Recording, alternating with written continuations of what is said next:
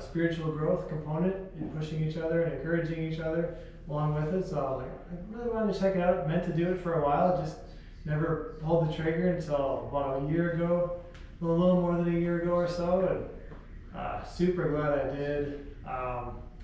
For both for physical, mental, spiritual reasons. I suppose physically, John would know that when I first started up with the gym, my lower back was pretty bad, kind of bulging disc, way too much sitting in the office, and was doing some physical therapy stuff. Some of it was working, still wasn't quite getting there, and could barely do anything that involved the back, which is like a lot of the stuff that we do. So thankfully, John really enjoys deadlifts and lots of other things that involve the back, but doing it in the right way. So my lower back, which I could, maybe I could deadlift like maybe 95 pounds safely without my back clicking or popping out of place or something or giving some injury. Now, a PR for the nice trap deadlift is up to like 320 last time I checked. So without any troubles with the back whatsoever. So now it's actually moving from the back being supported to actually the muscles that are meant to be worked. So that's been really exciting seeing that advancement.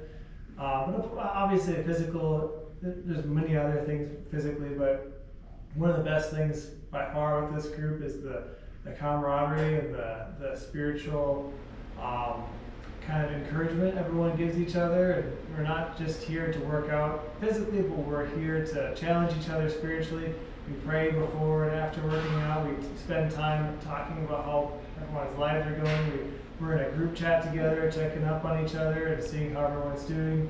John's regularly reaching out to people and checking up on them and meeting with them one-on-one and just doing a lot of great, guide, mentoring, helping people draw closer to God. And I think one of the big things about this group is that we're growing even closer together, physically working out and getting that camaraderie. But because of that, we're kind of growing.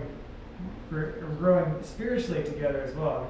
We're all kind of looking to draw closer to God, and as we're drawing closer to God, we're just naturally drawing closer together as a group. And it's really exciting to see that happen and seeing that many of the guys' lives I've seen come and go, and a lot of new guys coming, just seeing the transformation that's happened with them physically and spiritually.